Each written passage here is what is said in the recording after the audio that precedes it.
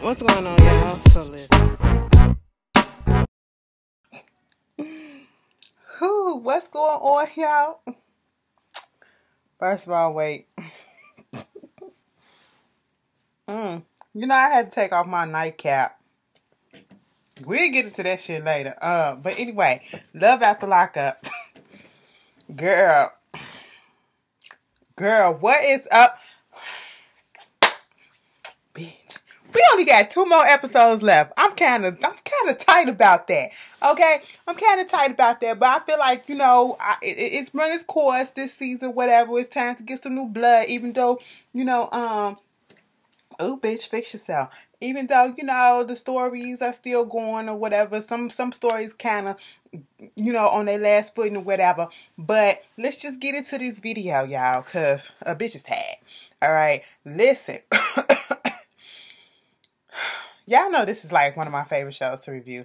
Y'all know that. Because we cut up so much.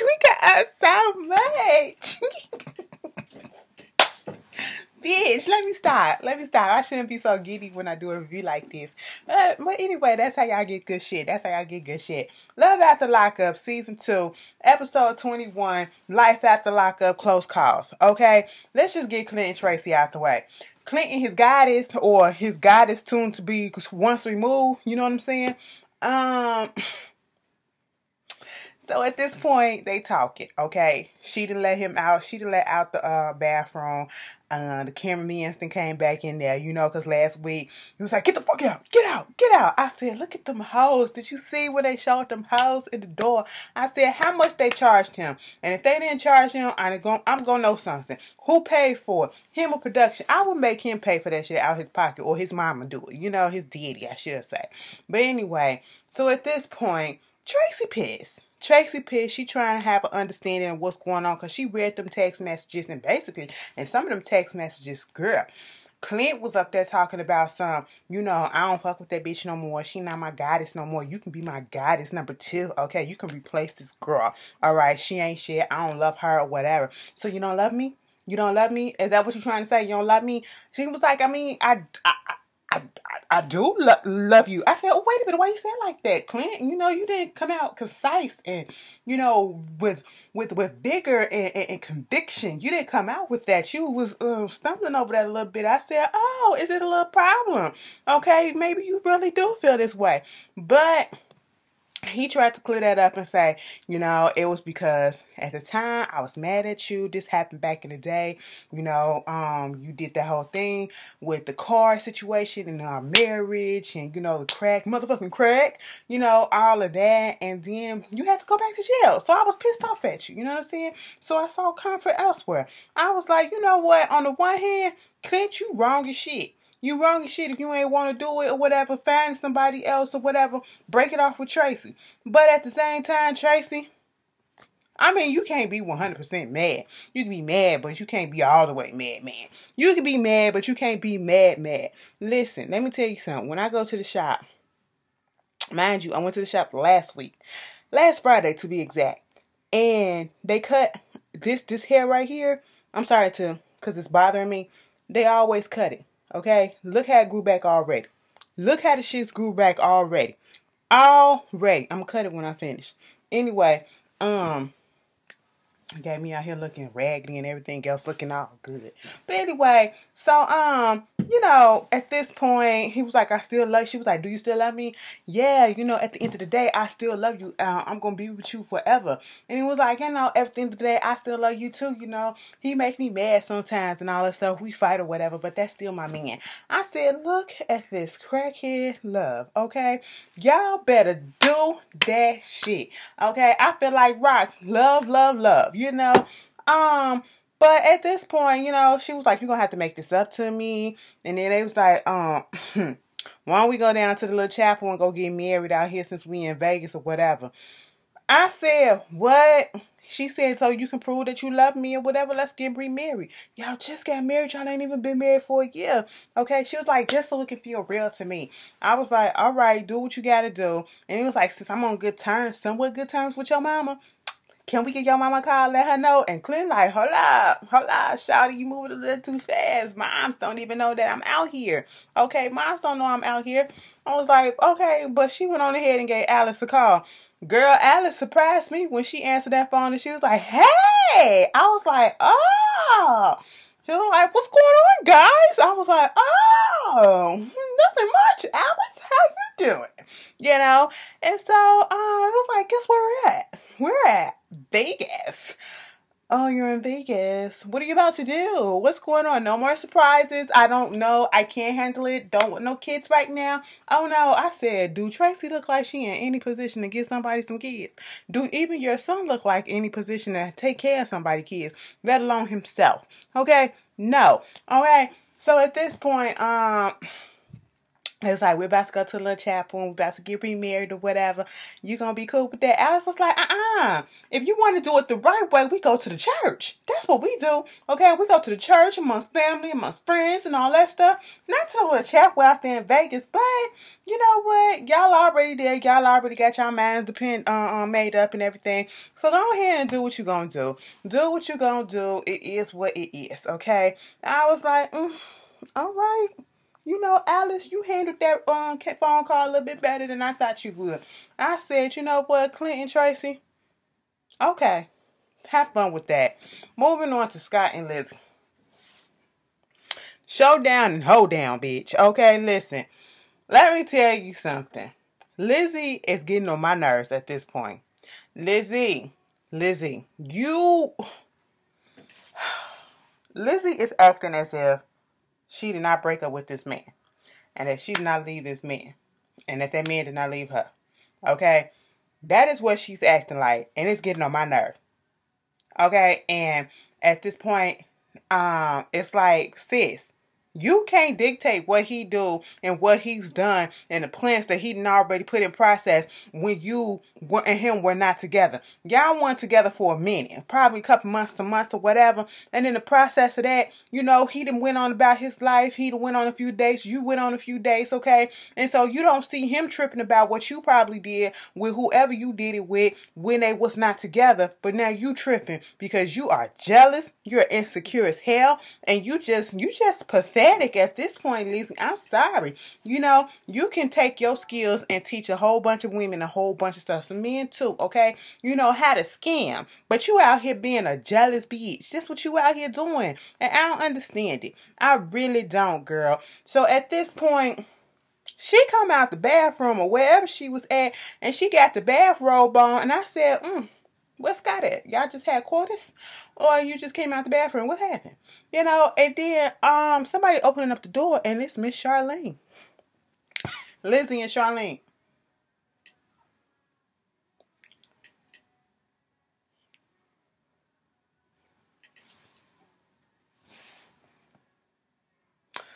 So, you got a key? Do you got a key? Girl, I got a key. Of course. I mean, I live here. That's why I would have a key. Okay, bitch, but look, let me tell you what I got. I got this. A ring, okay? Scott gave me that ring or whatever. I'm his girl, whatever. Okay, and I won't, believe that until Scott say that out his mouth or whatever. So you up here being a little hoe, you fucking around with Scott and all this stuff. Wait a minute, I ain't fucking around with nobody. You know, I live here. I've been here. It is what it is. I said, how you gonna come in her nurse outfit? Her CNA, girl. I said, she a CNA or RN? You know, CNRN, whichever one you want to call it. Girl, I said, what's going on, Lizzie? Why are you acting like this? Now, truth be told, I know I ain't the only one who think that, you know, Scott and Charlene either had something going on or, you know, Charlene probably got a little feelings for Scotty. Okay, she just haven't acted on it yet. She trying to stay in the friend zone or whatever. But at the same time, even if she don't, Lizzie, you doing too goddamn much. Scott come out there trying to figure out what's going on. Tell her exactly what you said. You said this about her and she was this. I mean, I said that, you know, it's a bummer that she had to go through what she had to go through. So I let her, you know, stay at the house because she needed somewhere to stay. And, you know, that's what it is. And what else? And what else? You said that you didn't want to take care of her and she was doing all this stuff or whatever. I mean, I did not say that. Charlene's just standing there looking like, bitch, I ain't got to say shit because, you know, they gonna sink each other. I did not say that. I did not say that. I did not say that. Yes, you did, Scott. Yes, you did. Girl, the whole time I'm like, this is pathetic. Okay? I wasn't even entertained by it. I just really wanted Charlene to haul off on Lizzie. I really did. But Charlene, girl, you better than me. You better than me, because either I would have walked out or I would have just slapped that girl and shut up, because that's what some people like Lizzie need. They just need a good slap. And at this point in time, I would have said, Lizzie probably beat Charlene ass because she been in jail for all her life practically, and she had to fight all her life and, fight her for protection and shit like that. But Charlene looked like she could throw some hands as well. So I don't know who would have won that fight. But at the end of the day, Lizzie, chill. Okay, you're doing absolutely too much, and it's like for no reason. Okay, moving on from that. Andrea and Lamar. Andrea and Lamar go down to Utah. He is not here for the whole thing. Andrea is all the way here for it. And am I the only one who's kind of creeped out by the whole thing? Okay, and creeped out in the sense that it did feel a little cultish. And now I see when people say JWs feel a little cultish, I see that now. But, that wasn't my experience, so I ain't going to say that. But, these Mormons and stuff, they be going door to door just like Jehovah's Witnesses do too. You know what I'm saying? And the way that he was trying to convert, I'm just getting ahead. But anyway, so Lamar, he basically like, whatever. He looking at this place like he don't want to be in no place where it's just going to be them two, the only black folks there. And then, he want a few black folks there, not just them, And so they get to Utah, and of course, Andrea's all giddy. They want to take, photos with the sign and all this stuff and woo, woo, woo. And oh my God, you're going to meet my friends. And I hope that, as soon as he meet my friends and, get the feel of how it is for me out here in Utah and see how much I love it, he's going to love it too. And he's going to want to come down. He's going to want to convert to Mormonism. He's going to do all this. And I said, girl, no, it ain't finna happen. Okay? That's not going to happen. Let me tell y'all something. If you cannot accept me for everything that I am, we can't do this, okay? I'm not converting. I'm sorry. I'm spiritual, okay? I believe there is a God. I believe in his son. I believe in a lot of things, okay? But I'm not particularly into the religious aspect of things, because religion is a cause of a lot of contention amongst a lot of people, okay? And we see that's going on, all right? And I grew up in a religion that kind of stifled me a little bit, you know what I'm saying? So, I'm not necessarily a religious person like that. I'm more so spiritual and shit, whatnot. And so, at this point, if we're trying to get together and you can't accept that I'm that way, I'm not trying to convert to your religion. I don't want you to convert to, spirituality if that's what you want to do. Or, I'm going to let you do what you're going to do, and you're going to let me do what I'm going to do. And if we can't coexist like that, then this ain't going to work. This ain't going to work, okay?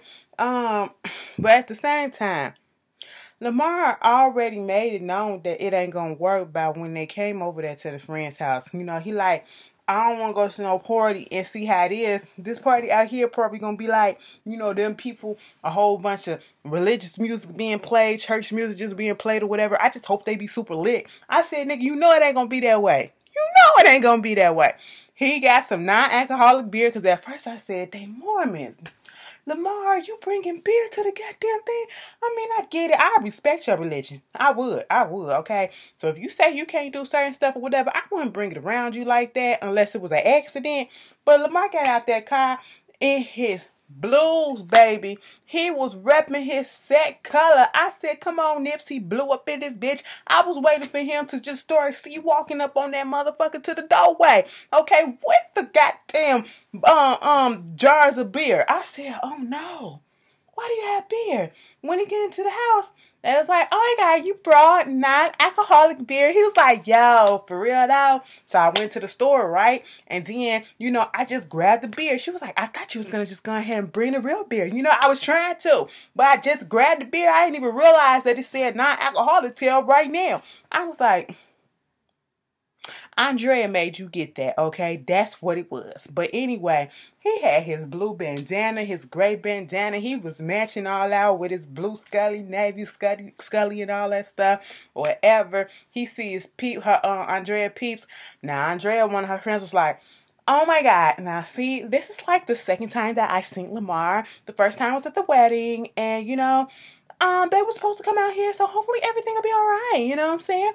And then the other friend goes, now, oh my God, if I had not known that Lamar was in jail for like 20 years, I would never have known or pictured or even thought that he was a seasoned criminal. I said, what are you trying to say? What are you trying to say? It just came off really fake. I'm sitting here like, and then when they was like dabbing him up and doing all that stuff, you know how I said, don't do that. Don't try to change the way that you don't try to change yourself to fit in with somebody else. That's low key offensive.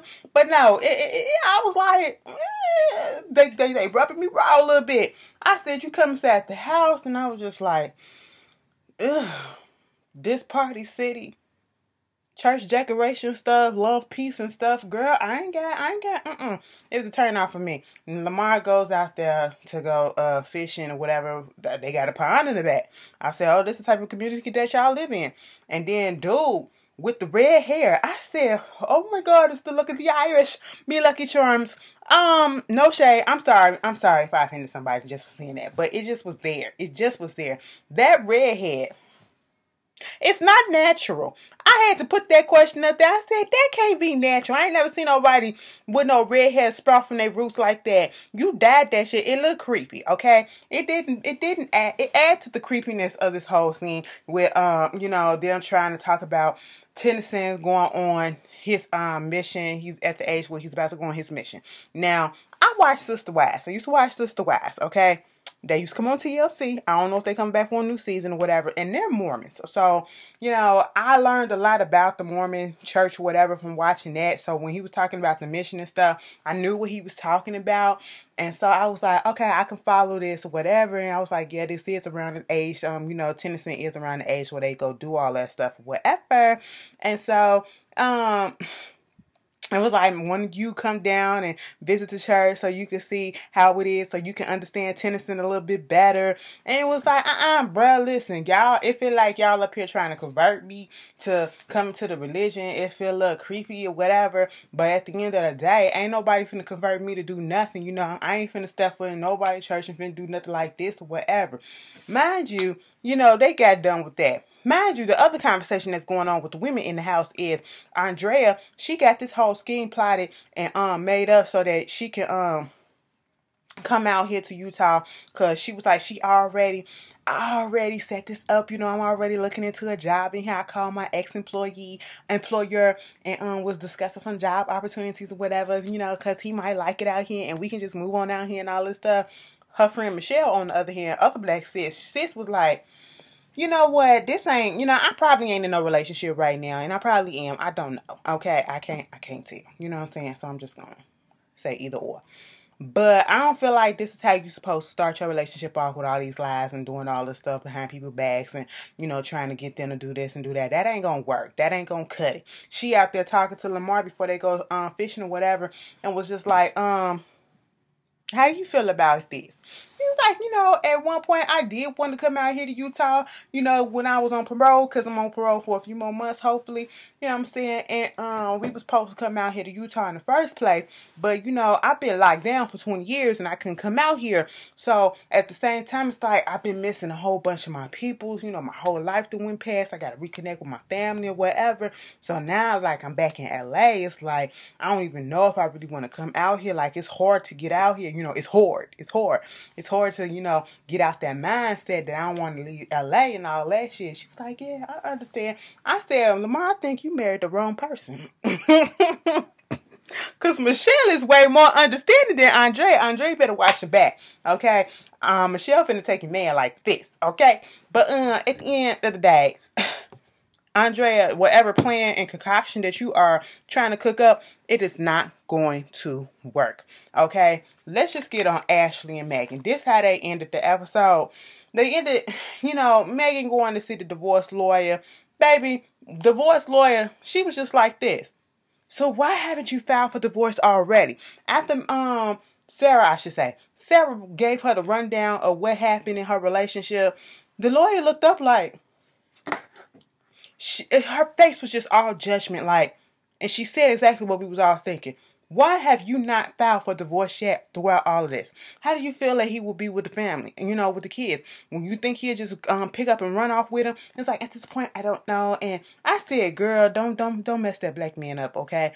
He already going through enough, and he don't need to be fucked up no more. I mean, well, at this point, he can't do it, because then you really ain't gonna have him in your life, okay? I mean, you could be petty and put his ass back in jail, but you know what I'm saying, don't do that, okay? But at this point, she wanted to serve him the papers. The lawyer was like, no, we'll serve him. But she talking to her friend about how she felt like she failed that life. She failed as a mother, failed as a wife. She hasn't felt as a wife ever since they got married and all that stuff. Woo, woo, woo. And the friend trying to reassure her, no, that ain't your fault. This ain't you, whatever. I said, the friend want to fuck her. That's all I get. I want to fuck vibes from that friend each and every time I see her. Her and her buzz off haircut. I get that vibe from her. She has a harsh face. She really does. She look like she takes them down, okay? Like she goes to town. Pac-Man on that bitch. Not Mrs., but Pac-Man on that bitch. Okay? But anyway, so she gets ready to go down there to Michigan so she can have Michael see the kids or whatever. And it was so sad and cute at the same time when little Aviana was like, I haven't seen Tim in years and years and years and years. I said, girl, you're only 3. You're only 3. Okay? Subtract a couple of them years and I get where you're coming from. It was cute though. But I'm nervous. Mom, why are you nervous? I said, don't tell kids that. Don't tell kids that. They pick up on everything.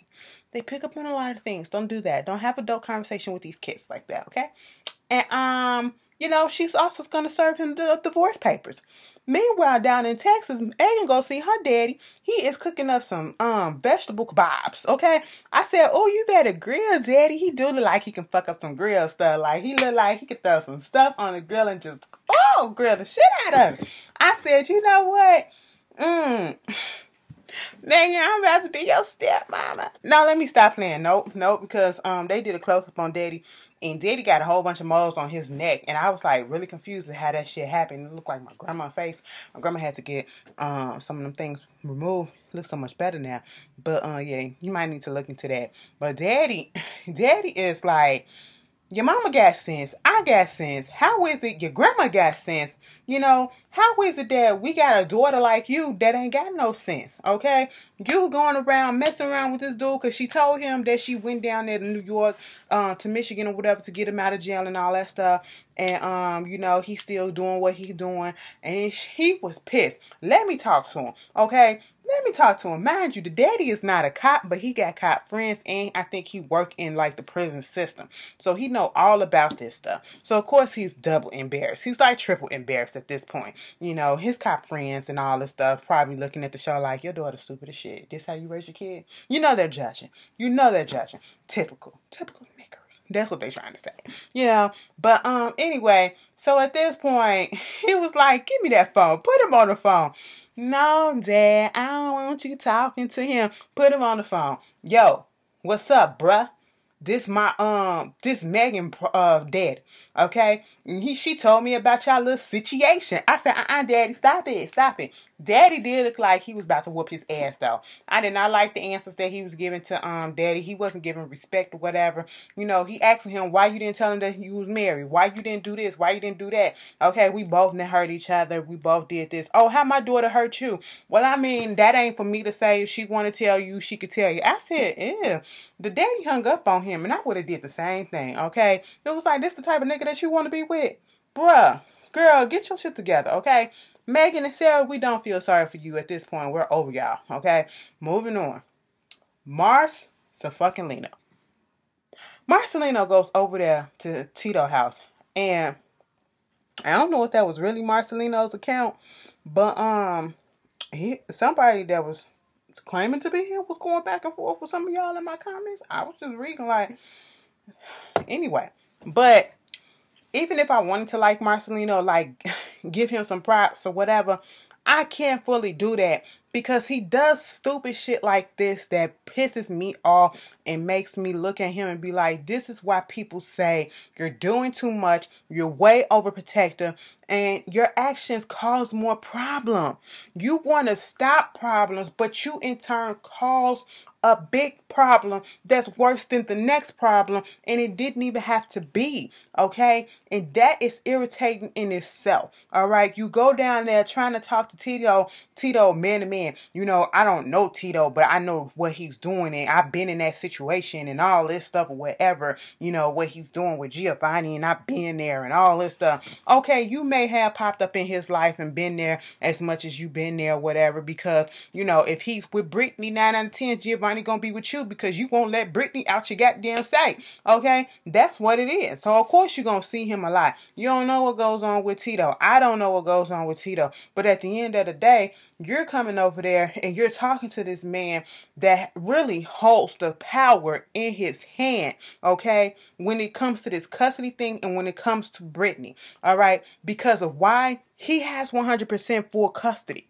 He has that 100% full custody. And if he feels like, if he want to get it in his petty spirit and just want to say, you know, they not acting right, all he got to do is call the courts or call the cops, and Brittany will be her ass back in jail, okay, for some petty shit. And then she'll probably be back on probation or be fucked up. All because of what? Because of your ass, okay? And that's exactly what could have happened in this whole moment. He go over to this man's house trying to tell him about himself, about how he want custody, how he not been in his life, why you haven't done this. It's not your place, okay? I understand you in that boy's life or whatever, but you are not the father. You are not the authoritative figure. You are not the custodian in this whole situation. That is Brittany's job. And like Brittany told you, Marcelino, because I'm pretty sure you're going to watch this. I'm pretty sure you're going to see this. Brittany told you, hold on, because I know how to deal with him, okay? In certain situations, especially dealing with men and their egos, you can't just go for the gusto and get 100% custody when your wife has had a background on her that is still freshly on her, okay? And can still be used against her, okay? You can't do that. You take baby steps. You don't go full in charge like that, okay? That's where you fucked up, bruh. And that's what Brittany was trying to tell you, but you don't want to listen. I don't care what your background is. Everybody ain't the same. Yes, it's cool to see some stuff and to step in and to help out or whatever and to stop things in their track, but you have to go about it in steps. Sometimes you have to take baby steps, bruh, and that's what you don't understand. You so headstrong, you so gusto, go for the gusto type of nigga. Like, no, that's not what you do. Baby, let me tell you something. When Tito got up, was like, bro, you ain't finna. First of all, you disrespected that man in his own house. Okay? For that reason alone, you deserve your ass to be whooped. Second, you talking about taking the child from him. Okay? And he was like, do you understand the reason why I got full custody? Because Brittany never showed up. Okay? I said Brittany probably was on her stuff. You know, she a changed woman now. That's what it seems like. You know, so I wouldn't put it past that Tito is not telling the truth. He's probably telling the truth about that whole thing. But when they got into it and they bossed up on each other, bitch, I was like, Tito, beat his ass. Beat his ass, because Marcelino either hit him or pushed him or whatever. And Tito was trying to do all this. I said, you ain't finna beat this man's ass in some slacks and some shoes in his house, okay? No, I said, Tito, where the fuck you finna go? Okay? Bitch, at this point, I'm like, beat his ass, Tito. Beat his ass, Tito. They get to wrestling or whatever. Next thing I know, in like 2.5 seconds of them actually touching each other, Marcelino had this nigga down on the floor. I said, God damn it, Tito. We was rooting for you. That military trainer came in through, bitch. I said, we was rooting for you, Tito. You didn't let us down. You didn't let us down, okay? Maybe Tito was thinking, he looked like the nigga that probably called the cops or whatever. So let me not give it all that I can give, because then it could hurt my case. Just let me look good into the judge's eyes or whatever, that this man that came over and initiated a fight in my own house. You know, I don't know what he was thinking, but at this point I was like, get up. Tito, get up. Tito, what is going on? Marcelino had that nigga in the headlock. I said, damn it, man. Damn it. Okay, Marcelino came out of that motherfucker with a stretched out shirt. That's it. That's the equivalent to a little couple of pulled strands of hair. I said, what the hell? What the hell, Tito? Well, props to that, Marcelino. You held your ground on that one, okay? She get back home. Brittany like, what the fuck you done did now, bitch? I'm getting text messages from him talking about something. If you don't bring Giovanni over here in 30 minutes, I'm calling the cops. I said, hold up, see? You done made the situation worse than it didn't even have to be. Then gonna say, I know what I did was messed up and I know Brittany is mad, but I had to confront Giovanni because he tried to talk to me the way that he talked to Brittany and he don't respect Brittany. No, you don't respect Brittany. Because if you did respect her, you wouldn't did the course of action that you took, okay? You would have waited to at least, if you wanted to go over there with her and let her handle that shit. If you wanted to do that, sit your ass in the car and keep the car running just in case some shit went down, okay? You know what I'm saying? Woo, Marcelino. You know, your intentions are good. I get it. But you just go away about shit the wrong way. That machismo attitude gotta go, bruh. Damn. Then maybe I fucking like your ass. Let me stop. Anyway, that's Love After Lockup. Y'all tell me how y'all felt. Y'all know I was feeling this episode. A couple of stories, you know, I had to go deep into. You know, gave y'all a full ass review. 30 minutes, okay? Y'all tell me how y'all feel about it. And I'll see y'all later.